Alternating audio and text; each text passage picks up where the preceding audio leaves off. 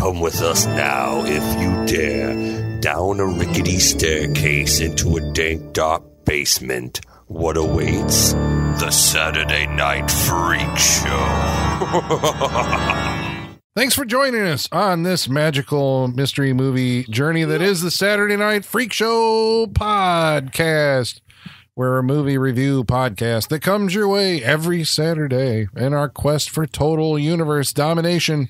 A little musical in that intro, Colin. Right? I know, because, I mean, energy. That's what we got. We got energy. Because we were singing Friday the 13th Part 5 before this podcast started? Is that why?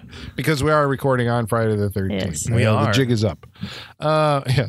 We were talking about the most cursed one of all of them all, right? Yeah. Luckily, we're all still alive. Yeah. Hopefully, dear listener, you're still alive, too. He survived. Well, at least as far as we know. Well, yeah, this could be playing at someone's funeral. We don't know.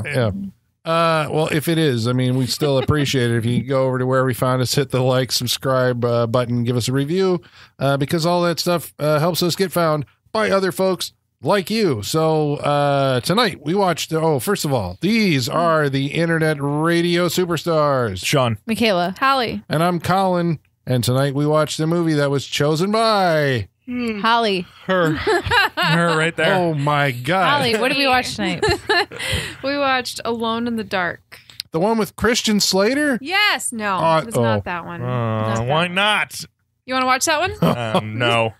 I've never seen that one. No, I've never either. And Yeah. I can't. No. But then I had never seen this one. So, you know, Very you true. never know From what the you're gonna year 1982. 82. And directed by Jack Shoulder. who we would know from, Nightmare on Elm Street 2, Freddy's Revenge. which, see, that's that thing we're talking about revisionist history, right? Nightmare on Elm Street 2 was considered the worst one of that series. Now everybody's like, no, it's actually... I actually kind of, I hate it less. I'll say that. Like, I watched it recently and it wasn't as bad as I remember it. It does break, like, all the rules established by the first movie. Yeah. A lot. Yeah. But I will take that over, like, MTV Freddy later on. Oh, man. Yeah. All right, then. Jack Shoulder also gave us... He did a lot of TV work. He worked on Tales from the Crypt and the TV The Omen. Wait, The Omen 4 Awakening? Is that a Jack Shoulder movie? No, the TV movie The Omen. What? It was a TV movie. Oh, wait, yeah, And okay. also the Tremors series. All right. Some of Oh, that, nice. too. Jack Yeah. Shoulder. That sounds like a disease. And I think you can get. Arachnid. I think Yeah, he did Jack Shoulder. Arachnid.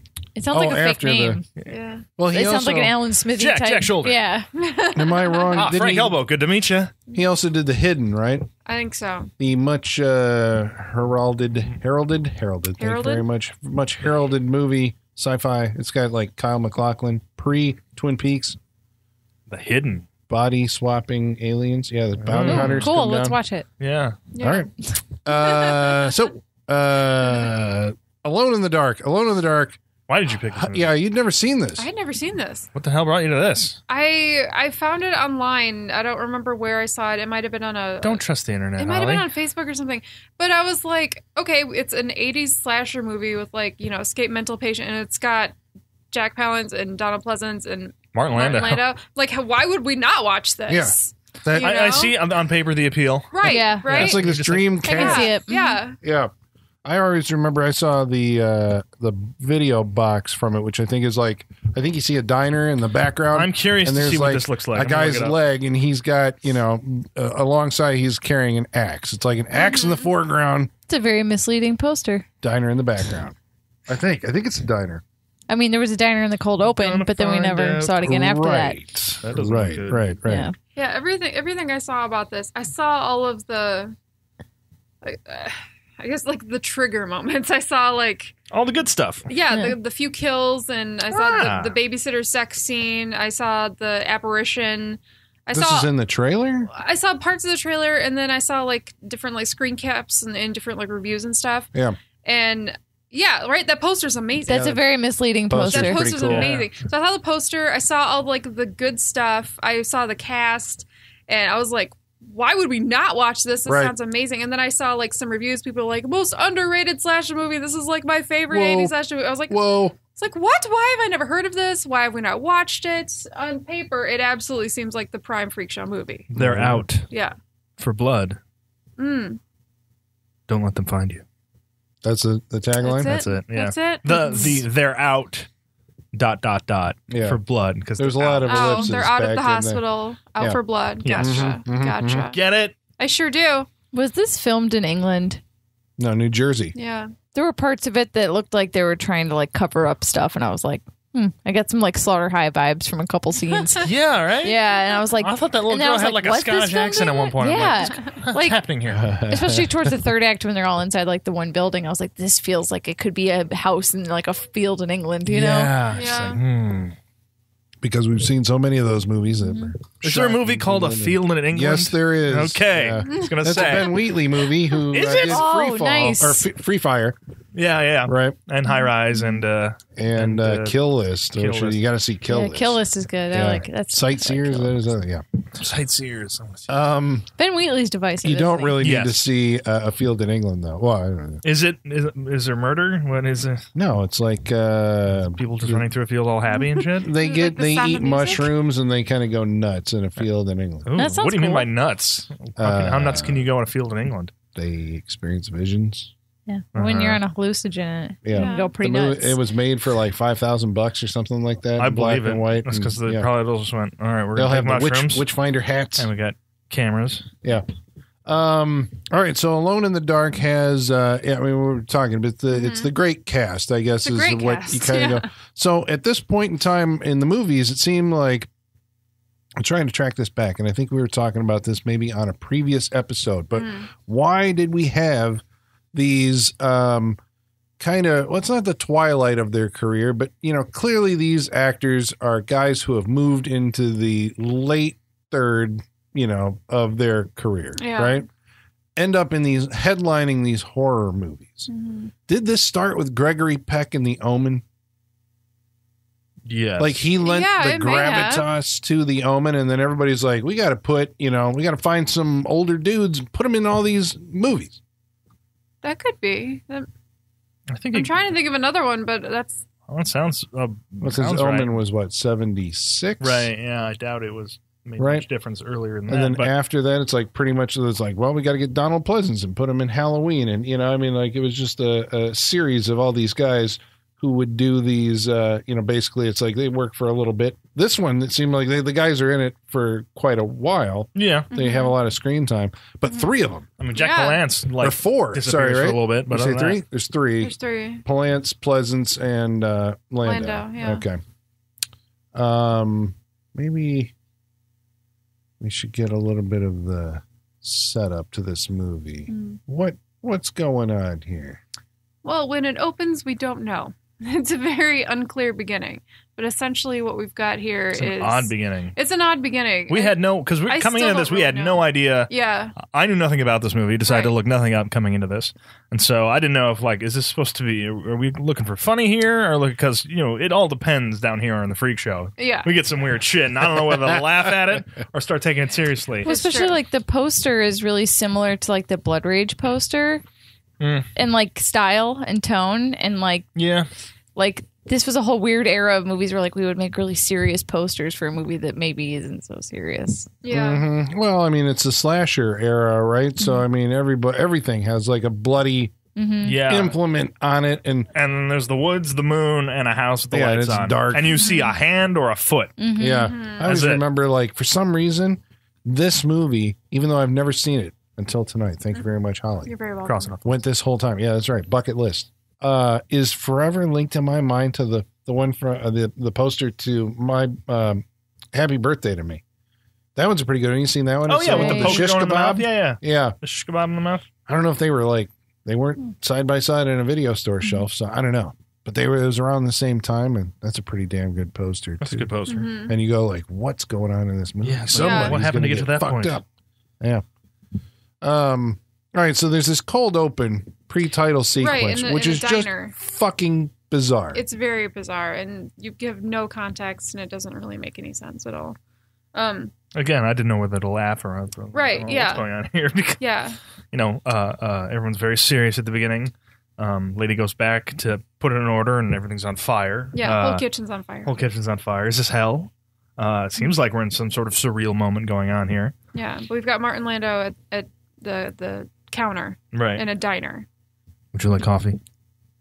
Yeah, everyone's very robotic, very like pod people. Yeah, it's very stilted dialogue. Yeah. I'll have the usual. This is the second movie in a row now that we've watched had a cold open with a diner kitchen on fire. That's very true. That's why, yeah. That, when we saw the thing on fire, it was like, this is a dream. Well, welcome to March. But, you know, ironically, like, if you didn't know what this, if you just sat down and watched it, I'm like, is this like some kind of CIA thing going on here? Are they talking in code?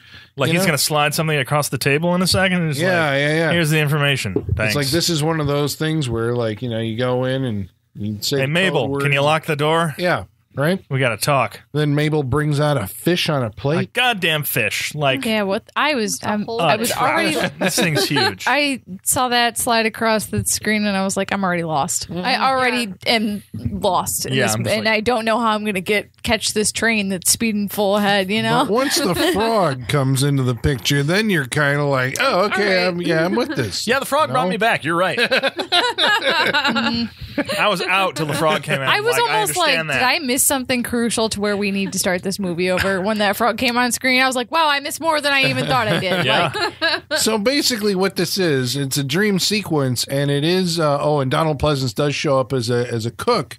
Right. With a gigantic, it's not even a cleaver. It's like a piece of mirror. It's very shiny. It is very shiny. Some kind of weird wavy sword, and they it's end probably up a bottle opener. hoisting and these chains, hoisting Martin Landau up by his feet. And then we get the impression that Donald Pleasance is about to cleave him in two right down the middle. Cleft in twain. He wakes up. Martin Landau does, and we're like, okay, so that was basically a dream trying to illustrate the psychology of a character that we haven't even met yet. Basically, Yeah. So, I mean, I get that, you know, A Nightmare on Elm Street also started off in a dream, but you're introducing the character of Tina, and then you're introducing Freddy Krueger, you know, right? Yes.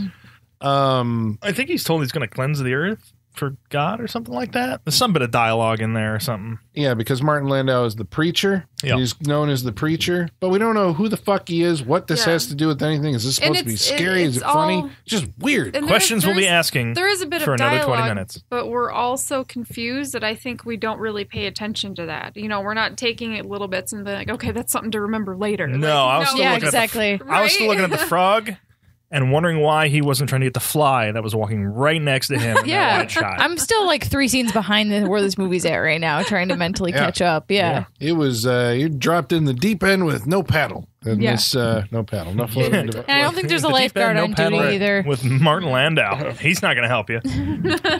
Yeah. Man, that guy's got a face. I mean, it's a face meant for horror films. I don't know, did he do a whole lot of horror movies? He should have. He did. Looks like the fucking dude from Poltergeist 2. He was even more sinister looking when he was younger, I think, than he was as he got older. Right, because then he's an old man. You expect his face to kind of be like stretchy and droopy and all that stuff. Yeah. But it's that way when he's younger. I've never seen him young. Well, wasn't he North by Northwest? Isn't he? He's one of the guys like chasing Cary Grant across. Yeah, he's pretty. He's got a look. Made for horror movies. Yeah. Did you guys know he was in an episode of Entourage? I believe it. That wouldn't surprise me, though. He seemed pretty hip, you know, toward the end after the whole Ed Wood thing or whatever in the X-Files movie. And, you know, he did a bunch of films there toward the end of his career. I think that's one of the ways that people associate him with horror is that he played Bela Lugosi. Right. You want to hear the best casting for him in his entire career? Yes. He played J. Howard Marshall in an Anna Nicole Smith biography movie. Yeah. He's got the same vampire face as J. Howard Marshall. It makes total sense. The old guy she married? Yes. The guy that looked like a corpse when she married him. Yes. Did. I seen those pictures. He played that guy in a TV movie about her life. Wow. That's funny. Great casting. That's fantastic. And he won the Academy Award or was nominated for Ed Wood. He won for Bela Lugosi. Because there's 2 Academy Award winners in this movie.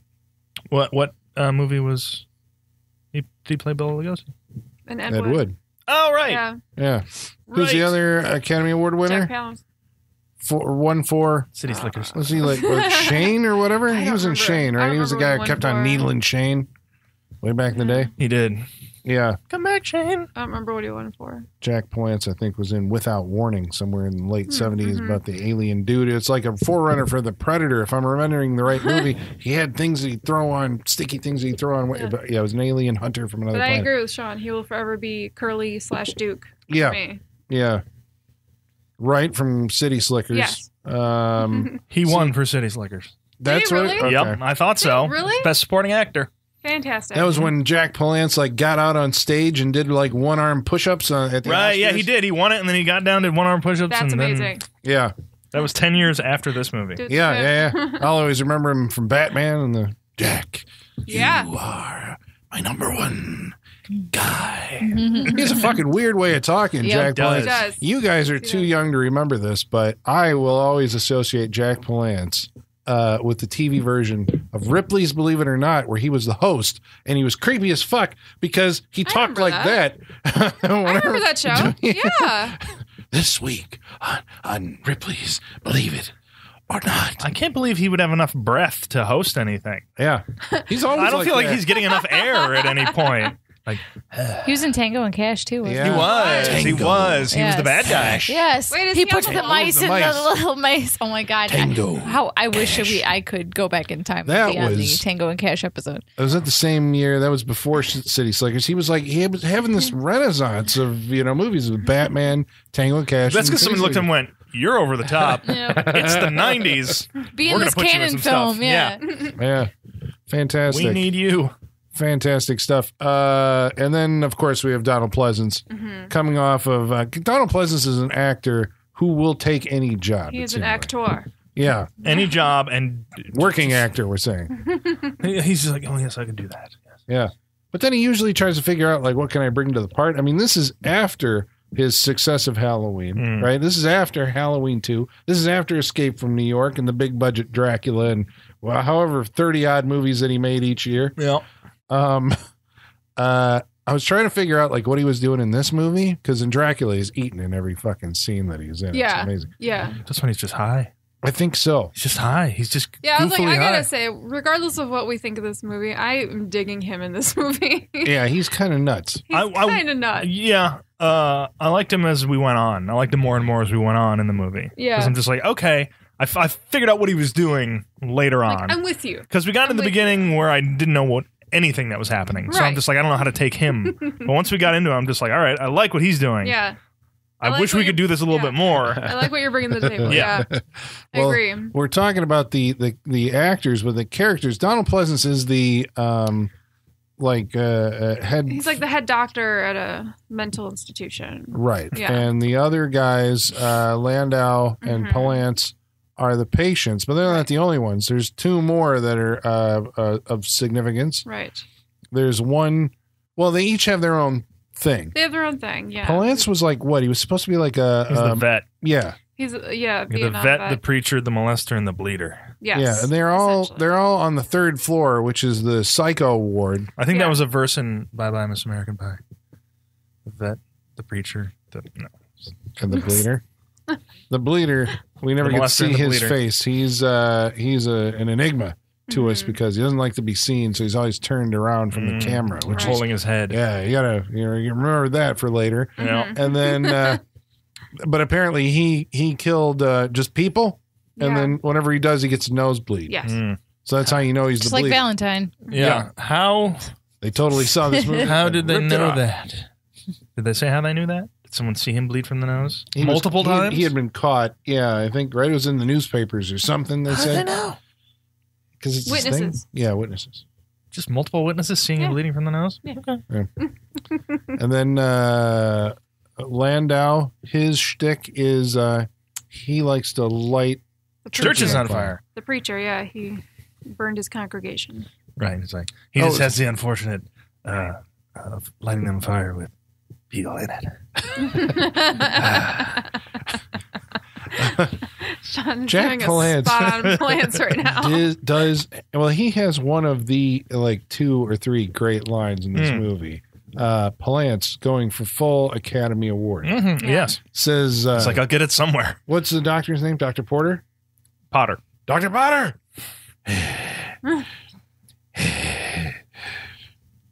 Happy trails. Now that was about... That's an abbreviated version of it, yes. Goes on for 30 more minutes. It's a lot of breathing.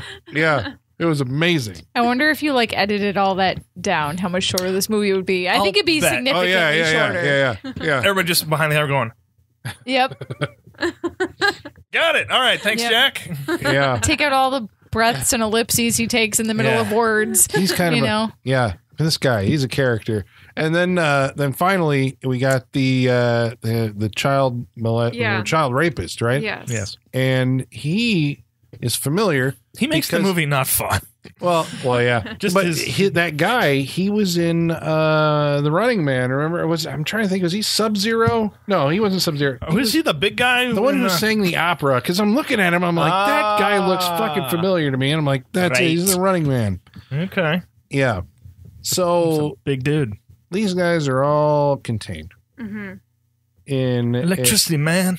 What are we talking about? Electricity. What do you mean? It's the only thing that keeps me from them. Yeah. This is explained to us at least twice. What's his name? Electricity, Holly. Yeah. Electricity is what holds people in this third floor. Right. It's an agreement, which he's like, there's no bars. You got a fucking electric door. These people are locked in. There's no bars. Yeah. Fuck you. Well, it turns out they're not locked in. I know. Not really. Well, Pleasance is an unorthodox physician. He has an odd, everything about him is Everything's odd. But he has his treatment plan. Yeah, he tends to play into whatever delusion they have. How does this treat people? The receptionist, they let her be the receptionist even though she's actually a patient, just because that was her job before. Yeah, or that's Lynn Shay from the Insidious movies. Yeah. Yes, yeah. yes. Because this is it's a New Line Cinema. From Critters and Critters 2, okay? This was the first movie produced by New Line Cinema. Yeah. Yeah. Right? So Robert Shay ran that studio for a while, and you can feel the influences. Like, this is the thing, the pre... He helped write this movie. Yeah. Yeah. There's and then once they sold it, the studio kind of has no real identity, really, after because I think he was with it even through the Lord of the Rings and all that stuff. Yeah. Right? Yeah, it was only more recently that did they oust him? I can't remember. They sold it to Warner Brothers. I feel retired or something like that. I don't know. I feel like it was taken away from him somehow. I could have that completely wrong, but those older movies do have kind of a family-made thing because I see the same names like Sarah Risher and Rachel Talalay and all these different people that you recognize from the Nightmare on Elm Street movies. They even go so far as to name the town here is Springwood. Yep. Which I'm like, okay, somebody grew up in Springwood and then brought that over to their Nightmare on Elm Street. When they were telling Wes Craven hey, yeah, you gotta have a town. You got Crystal Lake, you got Springwood, you got Haddonfield. Yeah. Texas, all of Texas goes to Texas Chainsaw Massacre. Yeah, I know. They get a They whole ever say state. where they are? They're just like Texas. Travis County, but we don't know where. Nah, it's a whole state of crazy. Yeah. Really should have been Florida. I mean, that movie's The probably Florida. Is there a movie just called The Florida Man? I copyrighted if it's not 2020 Saturday Night Freak Show. You The have Florida options Man. for the Florida Man. There's so many Florida Man. I know. You could make an anthology of Florida Man stories. And then we connect them? Fuck. Yeah, All right. the Florida Copyrighted. Man anthology. This is actually a really good This is idea. a great idea. Shit. All right. I'm going to Google this later to see if this is a thing. You fuckers don't take that. Gotta come up with Legally a good binding. wraparound too. Right, yeah, a good exactly. Wraparound story. Yeah, and then I think the wraparound Did is... I hear somebody was doing this? No. Oh, I hope not. Who's doing The that? wraparound's a news story where it says, we start with a news story. A Florida man did this today, and then we ended again with the Florida man again. Fuck. I like this idea. Shit, cut this part out. This one's too good to go over the air. Yeah, because somebody somewhere is going to do it. I mean, somebody's got to. Somebody's writing this script. I feel I'm too late. Well, I think maybe you are. We're going to have to Google this afterwards. I think maybe you are. Sean's like, let's stop right now and Google. Yeah. Let's write this down. Well, Donald Pleasance has one of the other great lines in the movie. Do you remember that whole thing about the brain and the speed of the brain? No. I remember the last line. Well, his thing is a brain going too fast is insane. A brain going slow is sane. And a brain that stopped is God. High as Okay, fuck. Sure. Wow. That was amazing. You don't remember that? That was like a showstopper. I felt We were like having that same conversation last weekend, I think. I feel like I was forgetting the movie before it was even over with. Like 3 scenes back, I'm already forgetting. Well, yeah. Well, there's another whole subplot to this movie that introduces itself as a setup. Because as Michaela pointed out during the first, 10 minutes of the movie, she asks, what is this movie about? Right. Yeah. It takes us a while to get to it. Yes, and even when it starts to reveal what it's about, I didn't believe it.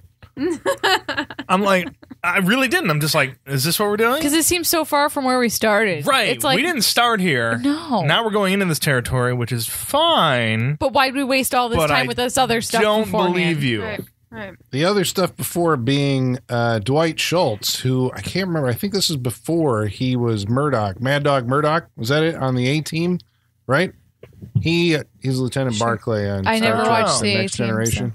So. Okay. Yeah, we're not there. Okay. For the Star Trek is another thing I there. watch, and it goes in and out of my brain immediately. Well, they know who I'm talking about. so It's much of Dwight it. Schultz from. Okay. No. He's a doctor Not grow up with the A-Team. coming to this mental institution to take over for another doctor who has quit. Mm-hmm. Right. So not only is it him, but he brings That's the crux of the movie right there. But he brings the baggage of the second half of the movie, which is he's got, his wife is at home with his daughter and his sister is coming to town. Right. Yes. And this is going to be the back half of the movie. Mm-hmm. Yep. But do we know that at the beginning, or is this just we keep introducing characters? Yeah, it's just Right. kind of a hodgepodge because it goes back and forth between him being introduced at the hospital and then his family and that dynamic. It goes back and forth in a very choppy way. Yeah. Yeah. Until they converge. Violently in the end. So, And it is the end. We follow those two separate things going on there for a while. And Yeah. then, I guess that's, is that the good way to do it? You got your two strands and they meet and they kind of, they meet in a pretty good way, I would say. That's when I was more up for the movie, but we'll get there. yeah, but I think that goes back to that thing that we've talked about before, the plot engine, right? Yeah. It is better if you install the plot engine somewhere within the first 20 minutes in your act one, right? would You have to hope. feel that kind of propulsion, Yeah. a question that needs to be answered or met. You have to have a clear idea of where you're going. Yes. And how you get there, everything gets broken, changed, and you have to It's hard to recombine get, it again. It's hard to get momentum without that. I think it's right. Donald Pleasance's Yeah. fault. Explain. Because in the first 2/3 of this movie, he's just wandering around being high. He's not, because I'm looking at him because he's Donald Pleasance. So I'm looking at him for some sort of propulsion. The engine, you say. Donald Pleasance will save us. So that's kind of what I was, I think that's why I was so messed up by this, is because I was waiting for him to save us or to do something. And he's just like, I'm just here, man. I'm sorry, it ain't going to be me, man. I'm just here, man. I was waiting for something to push him over the edge where he'd start yelling, and he never really got to that Something. point. I like my Donald Pleasance at 11, and Right. this was- He's the best when he's yelling. I was looking at both the doctors going, all right, which one's going to start taking us with? Yeah. Let's go. Well, Donald Pleasance, this is the Donald Pleasance from the, what was it? From Beyond the Grave and the Great Escape. It's not the worked up, somber, but explosively No, worked But that's up. weird to have that in a Halloween horror Donald Pleasance. movie. The happy Donald Pleasance is weird. It's weird to have Donald Pleasance in a horror movie and not have him be the driving force, first of all, but also not demonstrate any sort of horror elements. He didn't ever seem fazed by what was happening. No. It's Again, just Maybe too relaxed because yeah. he's high. It's a horror whole time. movie. He's very Right? relaxed. Is this supposed to be a horror movie? I don't really know. Yeah. That's the It other is. thing. Yeah, we It didn't is. know. Well, it does have some of the hallmarks of the slasher film, but it's not really. I mean, I suppose, it's taking the idea of the escaped mental patient and going what if we actually made a movie, a sensitive look at the actual psychopaths. The music would have you believe. Oh, the music was just not right. That wasn't helping everyone It stay was awake not during this right. movie. I'll tell you No. that. A good score can take you a long way. Not a good score. Can put you right to bed. That's why I was asking if this was made in England, because certain parts felt like a British like drawing room mystery show. Like some, like their version of PBS, Acorn Media or whatever it's called. Some like public access fucking detective boring ass show that has been running for 20 seasons. That's what it felt like at certain points in this movie. Yeah, it's like Father Brown. Well, there's a lot of Midsummer Murders. Something like that. Hey, some of those are good. Well, wait, were they? You're right. That's been going on for 20 seasons. Yeah. Mm-hmm. So a lot of this is basically the Dwight Schultz character, Dr. Potter. Yep. Has to introduce himself to these psychos. He's going to treat them somehow. His sister, is into... Colin, they're Voyagers.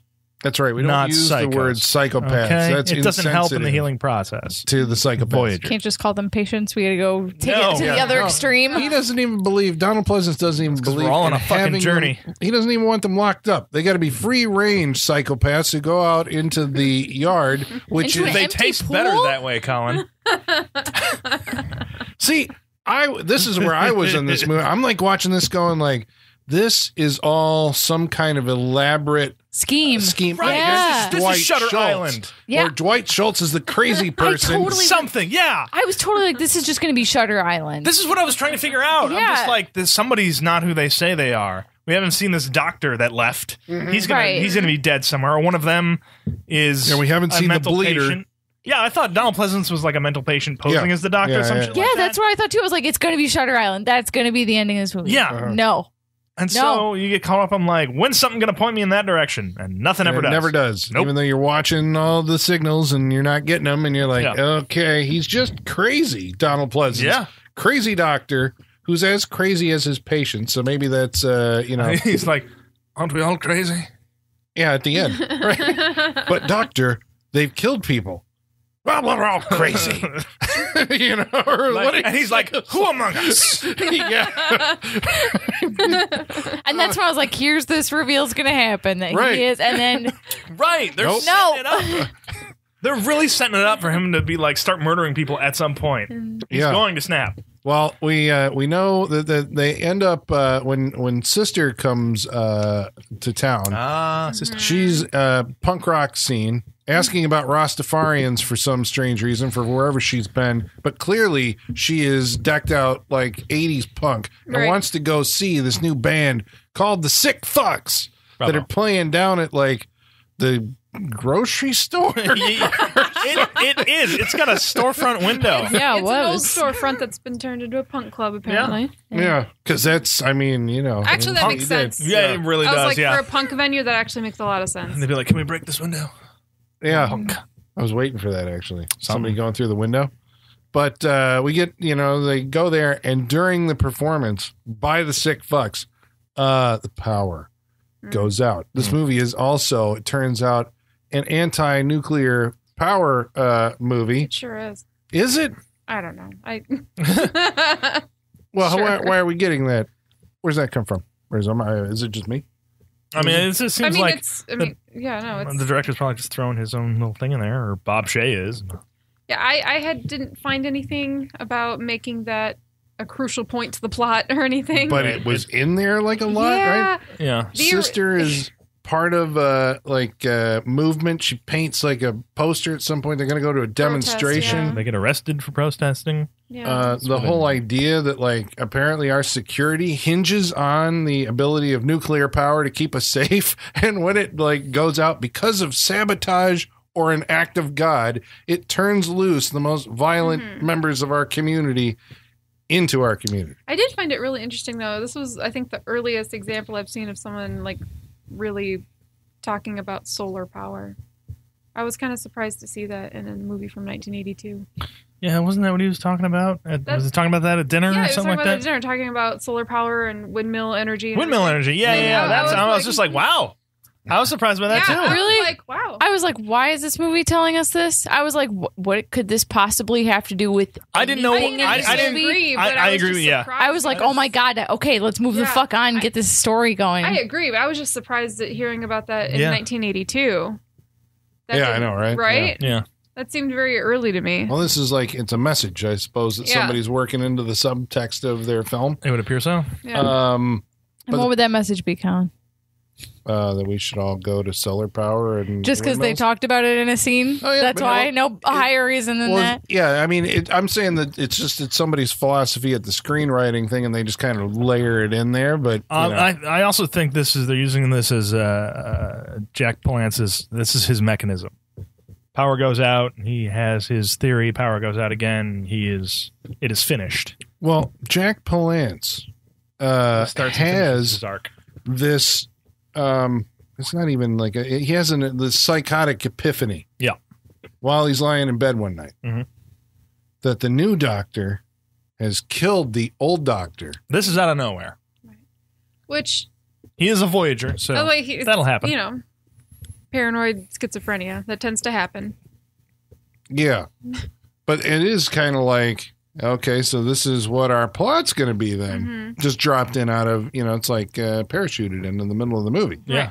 And like the paratrooper that he probably was. Right.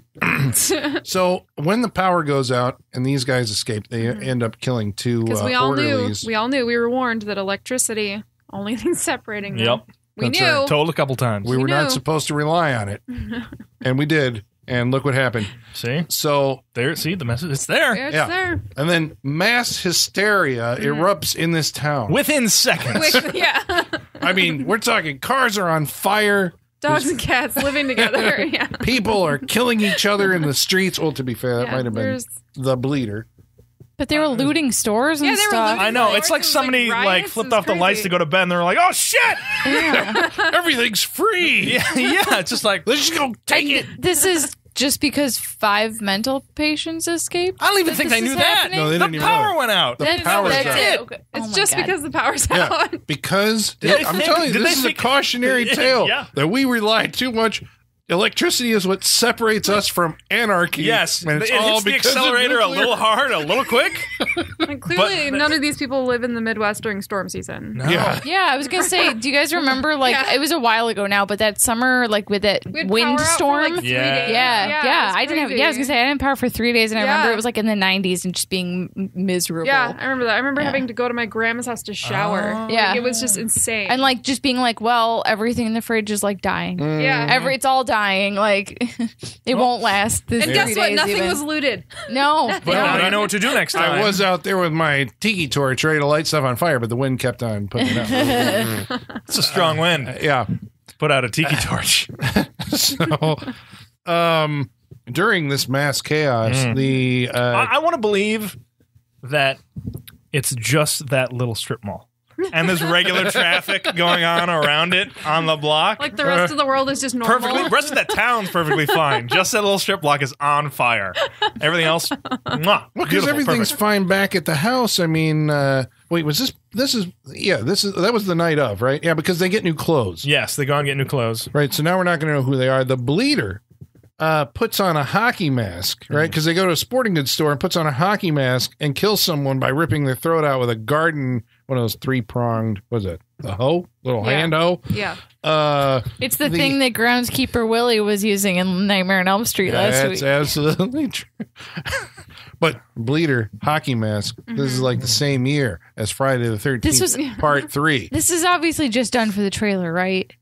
Well, they couldn't have known that it was. They couldn't have known that Friday the 13th was going to use a hockey mask when this movie came out. They would have both been in production at around about the same time. Mm-hmm. So it's still when they saw Friday the 13th, they're like, "Oh shit, that's going to help us." Yeah, put it in the trailer. Yeah, let's go. I don't even know did Friday the 13th Part 3 use the hockey mask in a lot of its.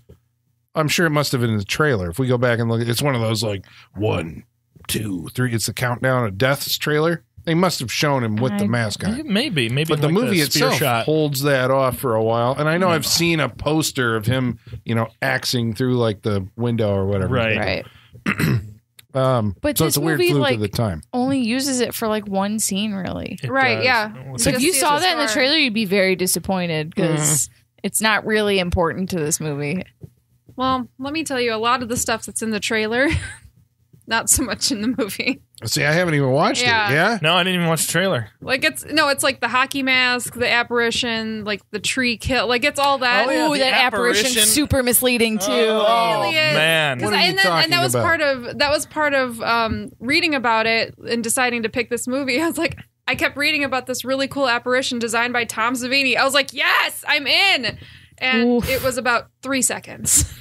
3 seconds. What are you talking about? What happened? The sister has The sister had a breakdown before. Yeah, the sister had a breakdown. She's had some mental Years health before, issues in the past, and the stress kind of induces that to come back. So she has a bit of a hallucination, delusion, whatever, and she sees like a figure come through the window and like try to attack her.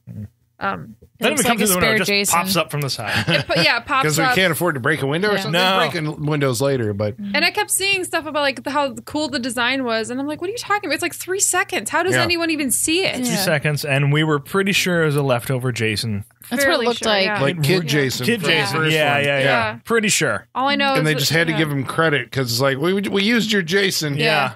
We found this in the garbage and we used it. Yeah. True or false, there was some kind of behind-the-scenes overlap between this and The Burning. That I don't know. Okay. Ooh, I thought I read that somewhere that like some of the crew like worked on both or some. Okay. Yeah. I know is that Tom Savini used Rice Krispies and soap to make the texture of the apparition. Man's a fucking genius. Really That's is. Really is. Tom Savini. Go back. That's why I was really excited. I was like, I can't wait to see this. 3 seconds. Yeah. I'm Was still The waiting. Burning our Tom Savini appreciation episode? Yeah, I believe so. Okay. Yeah, you should go back and listen to it. It's or a good the episode. Creep Show episode. We did The Burning last year, Creep Show a couple weeks ago. Yeah. So there is like this whole subplot. Basically, the whole where we go here with this is that Dwight Schultz's family is home alone during the blackout, right? Or they're not even home alone. The guys get out and they're like going to kill the doctor. So they ride around town in a van and try to run over the telegram delivery bicycle guy. When they still had those. And then they come to the house, and then the big dude shows up in the house and starts menacing the little girl with the Pippi Longstockings. Yep. She's just a frightening looking little girl. She's a weird girl. Yeah. And we're like, oh, and this is where the movie is like going to go dark. Yeah, that's why I was like, oh, shit. But it just kind of like, there's a scene of unease and then it kind of papers over that because Bunky, the babysitter. Right. Bunky the Babysitter. That was a TV show in the 80s. Had to be. Should have been. Had to be. You Full House, followed by Bunky the Babysitter. Bunky the Babysitter. Bunky the Babysitter was there during the original blackout. This is like day 2. The blackout extends, right? There's no power. We got to find where these guys went. Dwight Schultz is at work, and Mom and the sister get arrested. Right, at the protest. Which we don't see because this is a low-budget movie. Yeah. Right, because, we jumped to that, and I was just like, what'd I miss? Why are they in jail? I couldn't think of it for a second. Well, I like the way that Bunky comes over. Like, can you go check on Bunky because we're in jail? Or can you go check on the little girl because we're in jail? Yeah. Oh, yeah, sure. She goes over. Little girl's asleep. This is after we're like, the fucking child molester was there. And we're like, come up to your room and we'll play with the scissors. I thought she was dead. Oh, yeah. I thought she was dead. I thought so, too. Did we all just think she was dead? Oh, yeah. I thought she was strangled just in the bed. I wanted to clarify that. Yeah. But Bunky is like, she's sleeping. I'll just close the door really quiet. Like, I'm going to go to the phone and like dial. And I'm like, she's dialing a boyfriend, right? Of course. Dude comes over. There's a little hot and heavy scene in the bed where she sees, like, there's some noise. Oh my God, there's some noise. Well, I like the idea that first of all, she immediately wants to bring her boyfriend over, have sex in like somebody else's bed with their kid in the next room sleeping. Hey, they locked the door. Yeah. And then you hear a noise and your first thing isn't like, oh shit, the parents are home, or oh shit, the little girl is up. No. Right. First thought is there's somebody in the closet. Dressed so quick. Hear a noise. I've done like, that. Nope, shit, done. Yeah, I know. Just like, nope. So, hey, just hanging. Yeah. But it turns out there's nobody in the closet. There's nobody. There's Thank a few God. too many misdirects in this movie. Yeah, but no cat. No cat. As it's, I think it's mentioned like twice. No cat jumps out of anywhere. No cat. Couldn't afford a this cat. may be. How are you going to mention a cat and not show us one? Come on. That's I think rude. it's the cat. It's not even a cat in this movie. Did she say that? No, he said it's the cat. She said they don't have a cat. Oh, okay. I know. I'm just saying the movie as a whole to tease us with the idea of a cat and then not show us a cat. It's not fair. Yeah, they're damned if they do, damned if they don't. You put the cat in there, we're like, you sons of bitches. There's no cat. You're like, where's the cat? You know what? I could have at least like grounded myself in that. Like, okay, I know what this is, right? Because like, Colin, you're saying, what did I? You felt like, what did I miss? Like that was my default setting for this movie. Is wait, what did I miss? Wait, what did I miss? So like, at least the cat. That's something I can recognize and bring me back to the reality. Right. Of this At that movie. point, it's just like color patterns that you recognize. You're just like, I know this. Yeah, I know what that is. Okay. Back where the house is on fire. Okay, I understand that too. You don't know what's going on, but you can follow it. You're just like, I think we're near the end. But we aren't even at this point. I mean, this scene is ridiculous because apparently there is a killer lurking under the bed who grabs the boyfriend, must stab him to death. I don't know, I'm not sure. And then the knife starts coming up through the mattress, and she's on top going she has so much time to get off this mattress. And you're just like, Bunky, you could make it just to the door. Jump off the bed. Just jump and run. But there's knives coming up through like the bed. Not that fast, though. Yeah. He does it, like 4 times total? Oh, I was waiting for her to get in the knee or so. I was hoping like up through the bottom of the foot or something. Yeah, can you imagine if she like goes to jump off the bed, it gets her in the foot and then splits the foot because of the force of her jumping off? Yes, I can. But that's not what we Or get if she goes to jump and right before she jumps, he sticks it through her foot so she kind of like a hop and gets pulled back down by it. Or she gets stuck and like her leg breaks as she falls over the side. Yeah, but she makes when she finally does jump off the bed, she completely gets away from him. I assume it was the Reverend under and then there. She struggles to unlock the door. Yeah, I think it was the preacher. Yeah. And then she gets out, and then she's grabbed and killed by what the fuck was his name? That child molester? Yeah, the child molester. I don't know. So basically then the stage is set, Fatty. right? He was. It was his name Fatty? Fatty. So Fatty the stage is set for the evening to settle in, and basically we are going to have then we're in a siege movie. Yes. Right? Yeah. Where the family... Like this is what we understand. Yes. Like, this I recognize. I was bothered. This is like an hour into an hour and 30-minute movie. I was bothered by the bed scene because the sister was the one that told the little girl about her fear. Yes. That bothered me. It's like, okay, why wasn't she the one in the bed scene? Because then it's more scary for her. Yeah. I was like, did you forget that it wasn't the babysitter that told that story? Because so they're misassigning because the sister wouldn't be nude. Then have the babysitter telling her the story. You know, like it didn't make sense to me. That bothered me. Right. That would have been more for triggering the. Yes. You played. I agree. Isn't that common? Like horror movie now, you play to the fear of the character. Like, isn't that just a normal thing? Yeah, exactly. Right? They brought it up, so it's gonna happen to them. Right. But this happens to a different character, or at least have it happen to the little girl. Because she heard the story, and now she's scared of it. Although she's a pretty precocious little girl, she's not scared of anything. People dying, she's like running to the bodies, like I want to see that shit. She's just like, here, sure Mom, and hands her a knife. Yeah, it is kind of. She is. She is weird. She's weird, but I like her. Like I'm not gonna lie, I like her. Well, because in a lot of scenes, she's the one who can actually, like, basically, with no bullshit, she's going, call out what's going. Yeah. So the 3 guys descend upon the house. There's a barricade situation because there's a cop.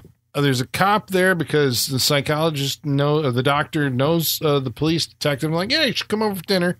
And then the ladies meet in the jail cell. Like Tex or Buck or whatever the fuck. Tom. And so he was at the protest, allegedly. Yes.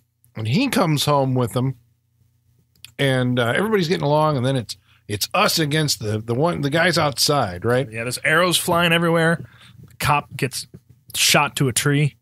Yeah, it's a strong ass. How was arrow. that? That's fine. Okay. Something was happening.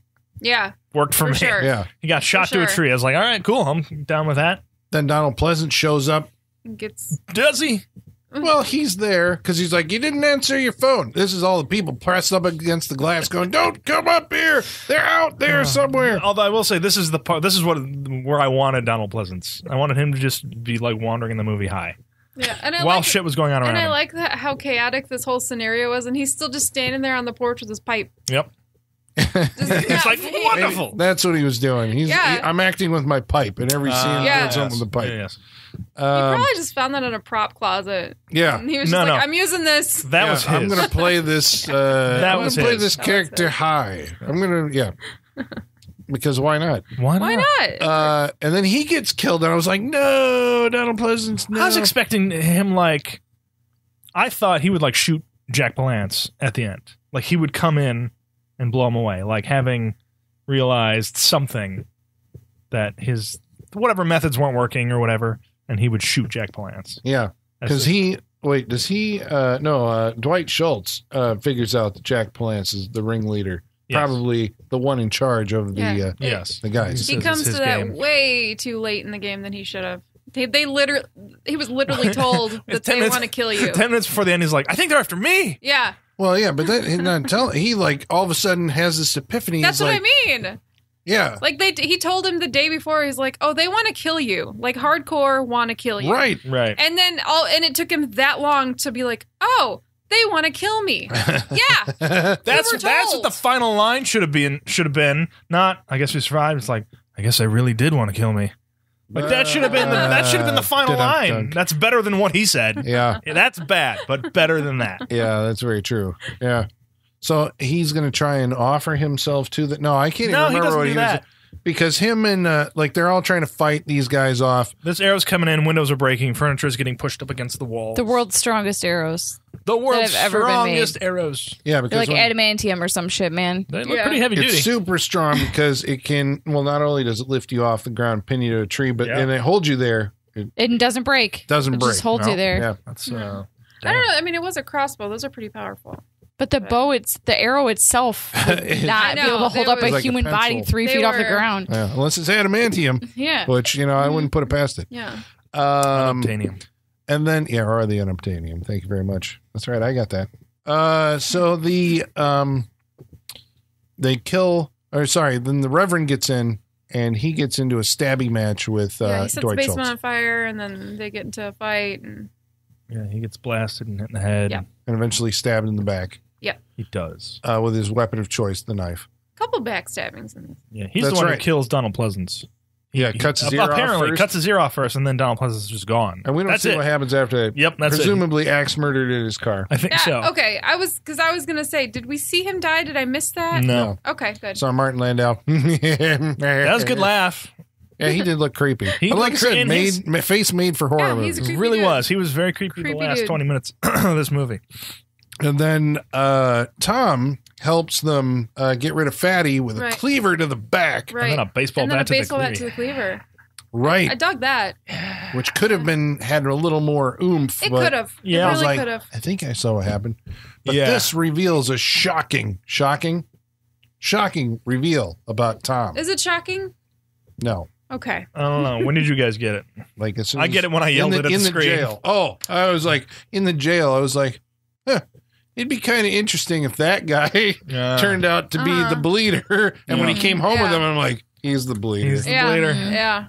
So it turns out he's the bleeder. His nose bleeds. He bleeds whenever he kills somebody. Right? Well, he gets sweatier and more paranoid looking as the night goes on, as they're getting attacked. Which was a nice touch. It was nice. He does react to when Dwight Schultz is saying things about psychotics and the doctor and whatever. He does react in a way that if you he gets distant. Yeah. Distant, and a little. You can see him kind of getting a little angry and everything until he snaps. I like the way they always snap. I love that a gallon of blood dropped on the sister's face before she's like, oh, something's happening. I know. I was like, why are you not looking up? Yeah, and just like I'd feel that if I were you. Yeah, but she's got her face buried in his chest, and he's bleeding.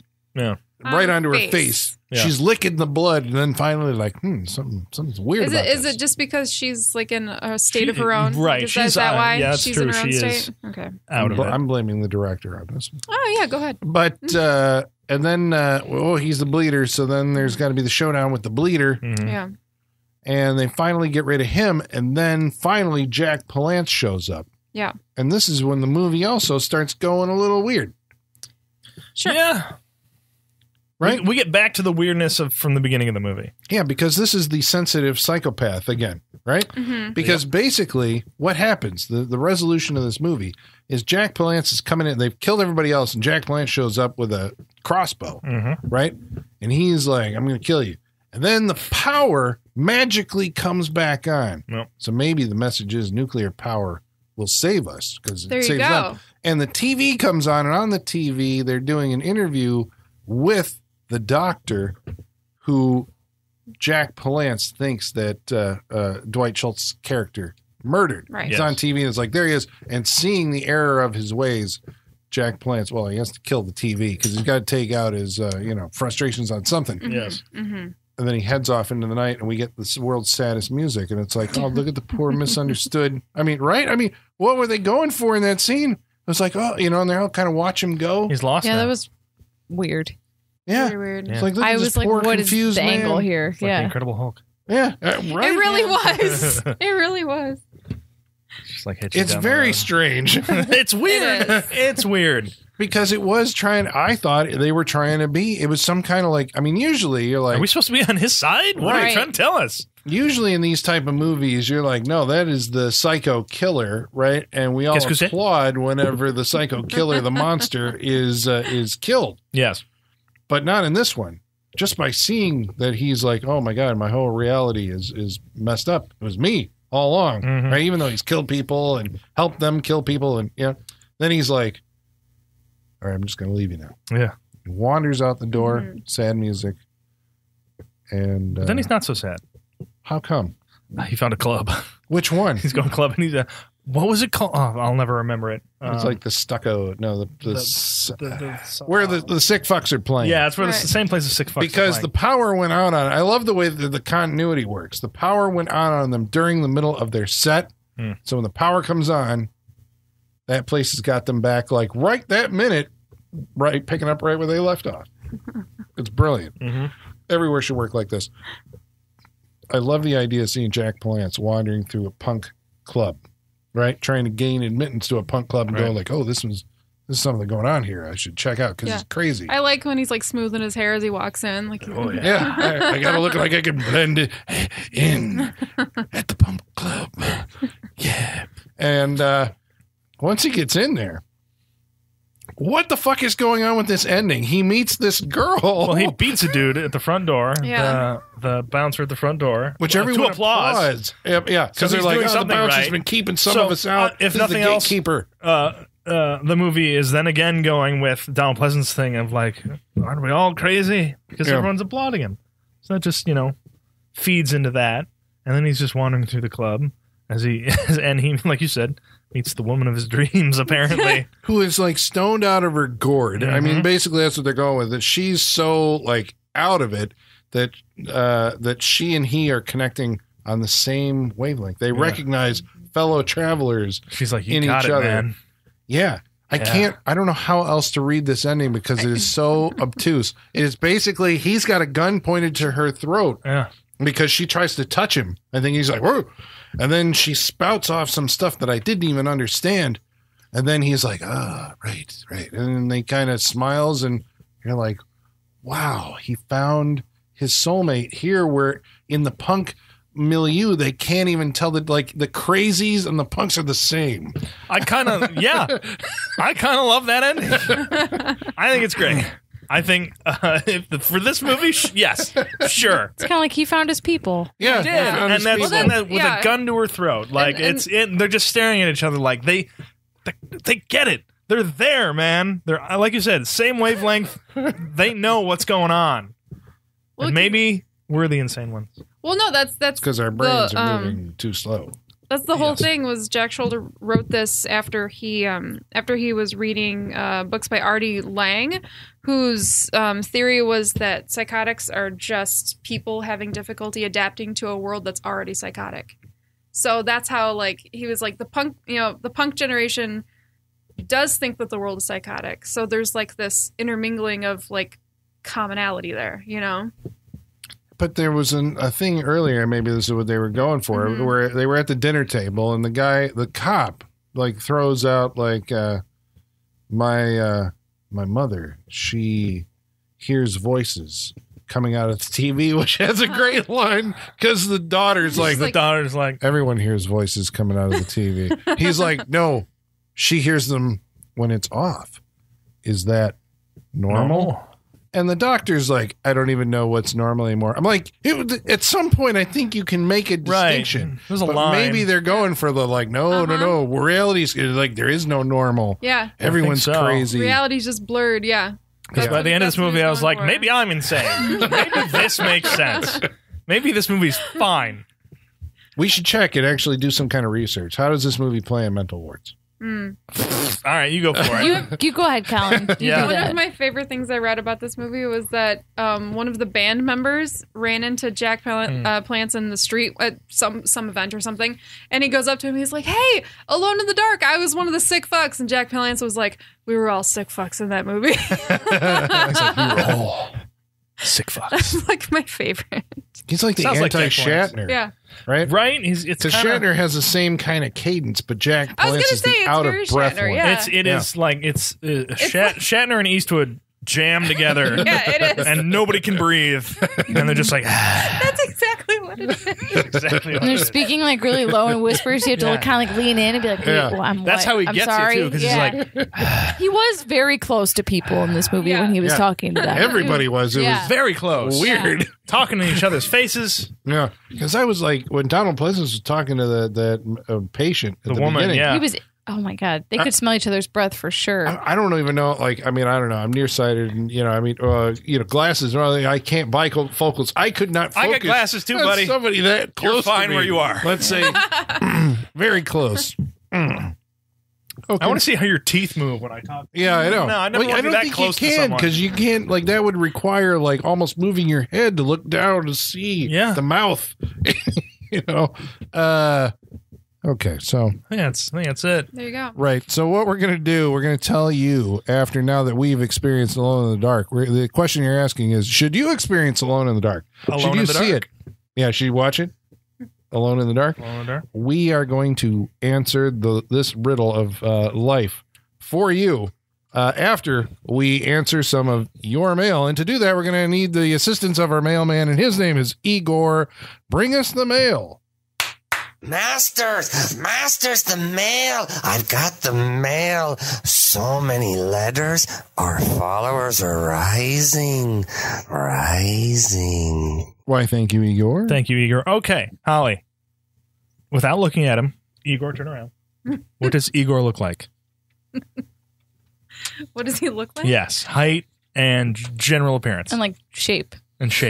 Is this we didn't do. I cut this out. I still want to know. We had this conversation last week. Off and you mic, were we not had this here, conversation. So. We had different. Sean and I are thoughts. completely different. We see Igor differently. We see Igor differently. But how does he manifest for you? He's like a cross between, because I always picture like what I know to be Igor from various things. So I picture a cross between Marty Feldman and then the Igor from Nightmare Before Christmas. Do you remember that? He's in it for like 2 seconds. He's not in it very long. So he's a little hunched over dude. A little hunched over. That's what I said. Yeah, a little hunched over dude. That's where I'm at. Kind of gremlin-y a little bit. When I listened to the last episode, when I heard Igor come on, I heard his voice and I remember what he sounds like, and I'm like, you guys are right. He is that tall. Yeah. You are correct. Yes. I forgot about the voice. Yeah. Sean thought he was like a big Lurch. Yeah. Lurch was always my thing. Yeah. No, The butler, right? I forgot. He When remembered is the Igor butler ever bit. alert? Like, no. No, well, that's what. Then I heard the voice. I'm like, duh. He's obviously like 3 feet tall. Yeah. All right, so I'm with you guys. I'm back there. I'm back with you. And green. There it is. Yeah. Yeah. Maybe that's me. Okay. And definitely green. He's green. Like or different depending on what's Yeah, he's pussing like a out of him. chameleon. He can kind of change it. Sure, it's not really at will, though. But It just kind of happens. But it's only disgusting colors. Yeah. Yeah. He definitely bleeds green.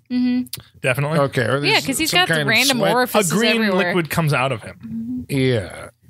Okay, so we want to tell you how you can join the Freak Show family. That's pretty close. Yeah, She's showing that's us about a right. little guy Yeah. from. I imagine black jacket though. But Yeah. Oh yeah. When we can get That's him to what's work. like cross sack. between this and Marty Feldman. Right. Wait, And Yeah. like Yeah. yeah. Okay. That's when we can get him to work close, you know? Right. Well, hey, we want to hear from you. Join the Freak Show family. You can get a hold of us on Facebook. Facebook.com/Saturday Night Freak Show. On Twitter. @SatFreakShow.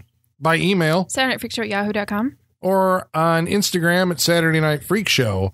CJ Lewis writes in and says, I just wanted to say I discovered you guys about 3 months ago when searching for an older movie I hadn't seen in 20 years, My Boyfriend's Back, which you covered on a few years ago on your podcast. I've been absolutely hooked ever since. I'm going through your back catalog. I love your perspectives and the legitimate wealth of knowledge your whole cast possesses on cinematic history. It's actually been keeping me away from the podcasts I pay actual subscriptions for. Keep up the great work, guys. Oh, That's amazing. Thank you so much. Very kind. God damn it. My Boyfriend's Back was years ago. Jesus, time flies. Years ago. Time flies. We're coming up on 400 real quick, dude. Time flies. That's right. Well, Sushi Fangs writes in. Oh, that's a new name. And like says, I found you guys last year when I started with Cursed. And I listened to every episode until today. You guys are hilarious, and I love how in-depth you guys go on every movie. Hopefully you guys will review Stay Alive with Sophia Bush, Jimmy Simpson, and Frankie Muniz, or the 2005 remake of House of Wax with Chad Michael Murray. Okay, I didn't know about the Stay Alive movie, but now I have to see it. Say more about the Stay Alive. Who was in it? I heard Frankie Muniz and Sophia Bush. Sophia Bush. Video game like horror movie. There was like a hand with a controller on. I remember. I never saw. How did I That miss sounds this vague. So none of us entirely? have heard of this or seen this, really? The video game I've heard of it, but controller I thing haven't sounds familiar. Maybe I did watch it. If I did, it blanked it. There's no bigger timestamp than Sophia Bush and Frankie Muniz being in a movie. My Who was God. the third one? Jimmy Simpson, but before you knew it, he was Yeah. Jimmy Simpson. All right, we need to look into this. Yeah. Thank you. Thank you. Yeah, Well, let's not say thank you quite yet. Maybe it's not. True. House of Wax is. I'm sure it'll come eventually. Yeah, it I would feels be like it surprised will. if it did. It hasn't already? No, but we might be talking around it very soon. So Carson 0412 says, I randomly found the podcast looking for a review of The Descent. The hosts are really informative and funny, and it helps that the hosts are from the next town over.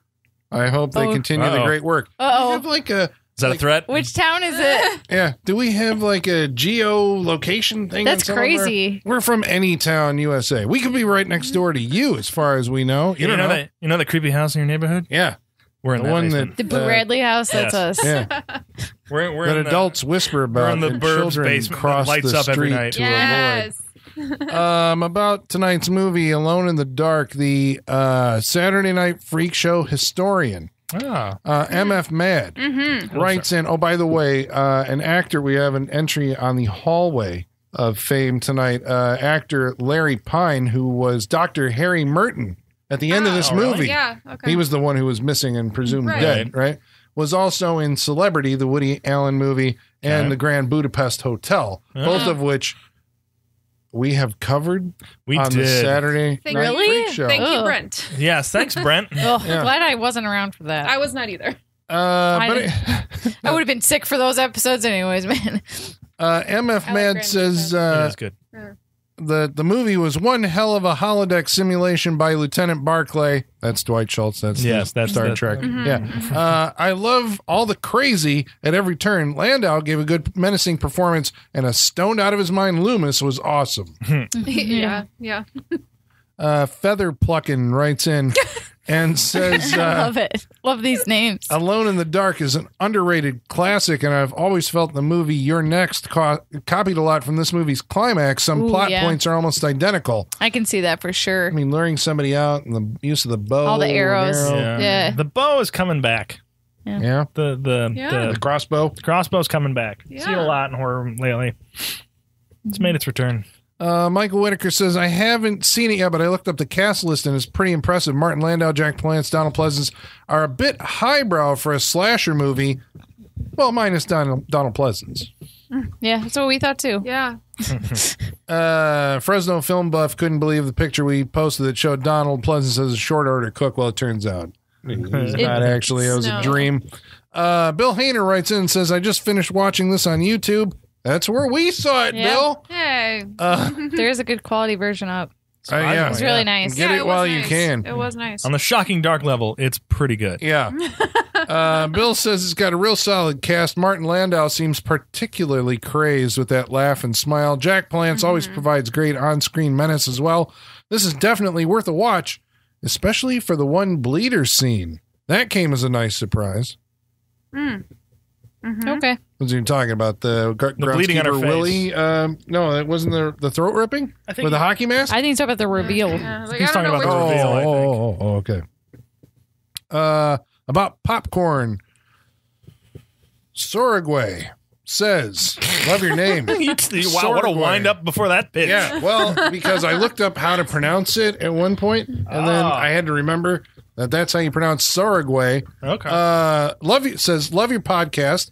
I only recently discovered it. I've been enjoying your back catalog. Keep up the good work. Well, thank you. Well, thanks. We will. Nice. Lots of back catalog people. Yeah. Coming out. I like that. Tonight. I like to just I want to listen to more. Dennis Peck says, Colin never lets me down. This movie has a lot of fun. Hopefully you all like it because it's very much a Saturday night freak show kind of movie. We did this 2 weeks ago. Popcorn. Neil Gums says, I've always wanted to call Tony Robbins. I know. I was. Yeah, that's too close. Well, he says that would have made Amityville 3 a motivational horror movie. Motivational horror. There's a genre we haven't gotten into lately. Because you had survival horror, now you're going to have motivational Those self-help horror. people are pretty horrifying. I think there's, as far as that goes, there's like one scene in Stay Tuned that would cover that. And I'm pretty sure Donnie Darko? Donnie Darko has a lot of weird shit like that. Yeah, Patrick Swayze's character. Yeah. That's very true. Yeah. That's all he is. Well, Sean Roger writes in and he says, so we posted some stills. That's right. If you go to our Facebook, Instagram, and Twitter, we post, stills from the movies. Sean Roger saw one and says, okay, I got to watch this. And then a little while later, he said, I was wrong. I didn't have to watch that. I love the follow-up. That's great. But we were 3 out of 4 recommends for popcorn. That's right. I wasn't on board. That's right. Right. It was close. It was close. So you and Sean have a similar, Roger have a similar taste. Sure. Okay, so now we're going to go around the table. We're going to review tonight's movie, which was called Alone in the Dark. Colin, what did you think about being alone in the dark? I was waiting for you. I was waiting for you to the point and the pause. Jack Palance. Really? I told you this is exiting all of our brains before we can even finish. Just Colin. Oh, no, I remember, it feels like a lot of this movie, which may be a problem, right? As we go into the final stretch here. It's a one-trick pony? I don't know about, everybody's saying that it's an underrated classic. I think, some of these movies, there are movies that get passed over by time and get rediscovered. And you're kind of like, why wasn't that like a bigger thing? Or the time changes, and then you see an older movie through like a more modern lens. And all of a sudden something that was overlooked then is now like prescient. Yes. Like Demolition Man, right? Which is the movie. Force. Or Life Force. That's right. Demolition Man is the movie that we're actually living through. The Demolition Man. It's very true. Which one of us is Wesley Snipes? We covered that movie. You seem to have a lot of fun. Wesley Snipes had a lot of fun. Who's the guy from Unfortunately, we are all the people who live in the Be Well future. At least we get Taco Bell. Yeah. We get to listen to food jingles. That's right. So should rewatch that movie. You should every year probably. This is what you're not supposed to do for the future. So Alone in the Dark has these really off-kilter, weird performances by some Hollywood legends. Is that enough? I mean, because basically this is how I'm drawing it down, right? Because as a slasher film, it doesn't work. As a writing experience, from the screenwriter, it's like, I don't know what you were trying to do, and I suspect he was trying to like make some kind of statement about the state of mental health, about nuclear power. Yeah. I mean, there's several things that's going on here, and they're all, and they're not heavy-handed. They're just weird. It's weird, injecting them into your basically slasher movie. It overcomplicates the thing in some ways because the plot's all convoluted. So basically, I'm drawing it down. Is seeing these 3 guys in a movie together worth the price of admission that you should seek this movie out just for Jack Palance being weird, Donald Pleasance being weird, and Martin Landau being Martin Landau. I don't think so. I think that's where I'm going to come down. I think maybe I would say you could pass because the rest of the movie is a slog. That's at the end. I was like, what, this is an hour and 33 minutes, and it felt like 3.5 hours. I always go to 3.5 hours. That's not fair. It was like 115 minutes.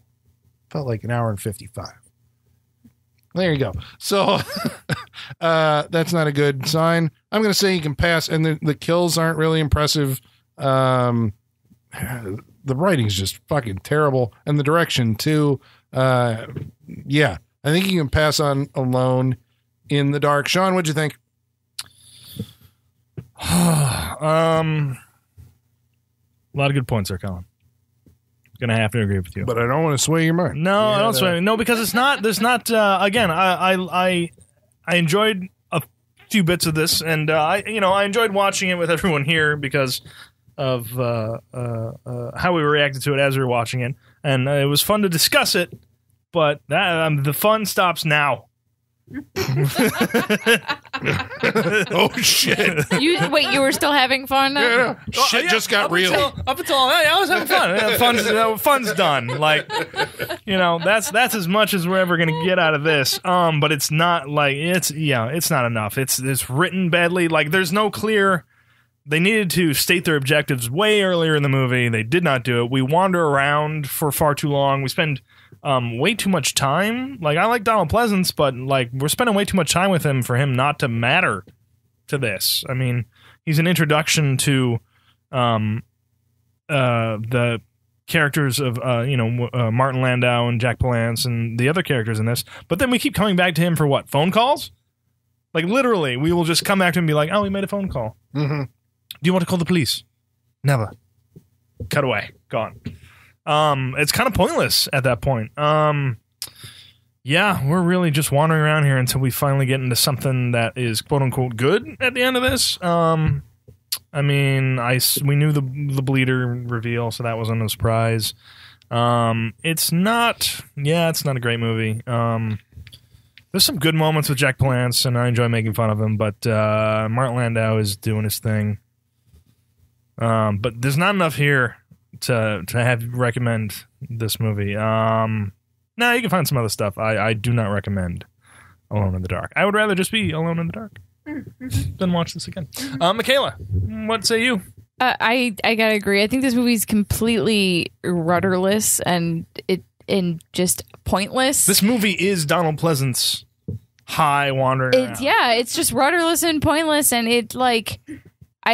there's nothing worth like sitting through the pointlessness to get to. It never has a payoff for your time you've invested in it, and I wish it would have fallen into the pitfalls and the tropes of a copycat slasher movie, because at least that would have I know what goalposts we're gonna hit, and I know where it's going, and I know there'll be payoff to things. But we kept hoping for some sort of Shutter Island thing, because that's felt like where it was going, and it just doesn't. It doesn't really. Nothing means anything in this movie. Nothing is paid off, and I don't understand the point of this movie.